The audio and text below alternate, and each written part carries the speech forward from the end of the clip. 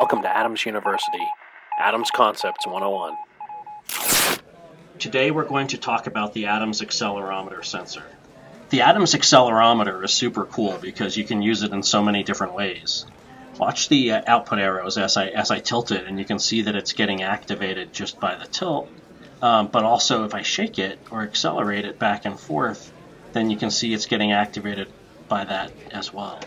The reason it can do that is because inside the atom, inside a chip on the circuit board, there's a tiny little weight attached to the sides by two springs. And as you tilt it back and forth, the weight falls closer to one side or the other, and it can electrically sense how close the weight is to the sides. And the same thing happens when you shake it back and forth. I'm going to show you this in action now with a little bit of help from our lab assistant, Jennifer. I have an ATOMS motor here, and I'm going to take the ATOMS accelerometer plugged through an ATOMS rechargeable battery and then looped through out to the motor, and I'm going to connect that into the motor, and then I'm going to have Jennifer stand on the output shaft of the motor so that it's easier for you to see the motor moving on camera. And now watch what happens when I tilt this even the slightest bit.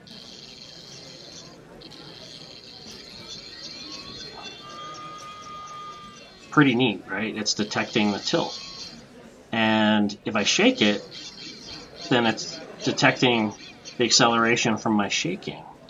Now, the reason why it can detect tilt is because gravity is always pulling things down, and gravity is actually an acceleration. So we could say gravity is actually accelerating things down, including that mass on the springs.